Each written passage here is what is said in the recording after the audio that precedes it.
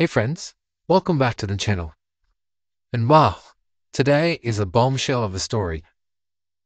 In a crazy turn of events, and yes, this has been a crazy past few days in F1, with Andretti getting declined from joining the F1, and now Lewis Hamilton joining the Ferrari F1 team, shocking the whole world. But why did Lewis decide to leave Mercedes? A team where he has enjoyed incredible success over the years and won 6 of his 7 world titles. But before we dive into the story, please take a moment to like, comment, and subscribe to our channel. We would really appreciate it, as it helps us to grow immensely. Hamilton and Mercedes have enjoyed one of the biggest and most successful partnerships in F1 history, from winning back-to-back constructors titles to Hamilton winning 6 consecutive championships with the team. It truly has been a match made in heaven. But then came 2021, and it all came crashing down for the 7-time world champion. Even though the championship was lost in the final round, cracks were starting to appear at the once untouchable Mercedes F1 team. Introduction of rules for 2021 meant the low rake design that had favored Mercedes was no longer its biggest strength. And while Red Bull was getting stronger through each season since its switch from Renault engines to Honda power, there are still some who blame Mercedes for not adapting the car to the new set of rules. But all wasn't lost, as a new era of ground effect cars were being introduced. All eyes were on Mercedes again to pioneer the changes, and it certainly looked like when it introduced its zero-port concept. But the reality turned out to be the opposite, and not only having to change its development direction drastically, they had to adapt back to the concept mastered by its fiercest and biggest rival, the Red Bull F1 team. And after 2 seasons where the team has only shown glimpses of its true potential, let's say Brazil 2021 and Austin last year, the performance of the Mercedes F1 team has been far from satisfactory.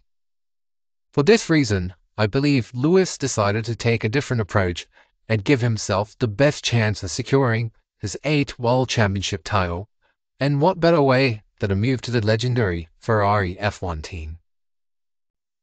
Apart from the fact that it's the most prestigious F1 team on the grid, with incredible history and rich heritage, Ferrari has seen a resurgence under the leadership of its new team principal, Fred Vasseur, who actually worked with Lewis in his junior years, but also kept a strong relationship with. Ferrari has also been poaching several key figures from rival teams, such as Leclerc from Mercedes, who was the head of performance, and reports suggest that both Leclerc and Hamilton were aligned with their concerns about the zero-port concept of the 2022 car. And finally, with new rules set to be introduced in 2026, Ferrari believes that their power unit, which will need to be run on 100% sustainable fuel, could be the best of the best. Well, as you can imagine, the silly season has truly begun early, with several drivers finishing their contracts at the end of the season. There are some exciting prospects to look ahead. Could we see Fernando joining the Silver Arrows? Or maybe Albon? Perhaps a switcheroo with Carlos jumping over to Mercedes. The possibilities are endless. Another aspect of this shocking event is why an announcement was made even before the start of the season. Was this the doing of the F1 leaning over to their friends at Ferrari to announce it so it could take the light away from the other big story of this week, which was Andretti and Cadillac being denied an entry to F1, which caused a stormy reaction from all over the world. Questions are also being raised as to how bad the W15 could be, that Lewis couldn't even wait for the testing to begin before deciding on his future with the F1 team.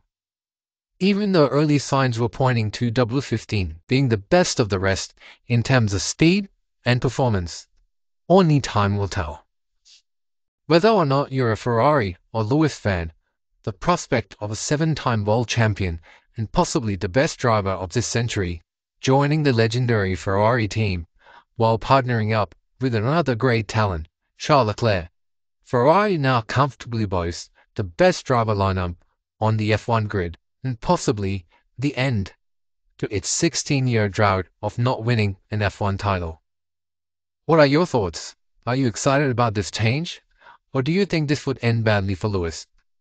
Leave your thoughts below. Thanks for watching, and we'll see you in the next one.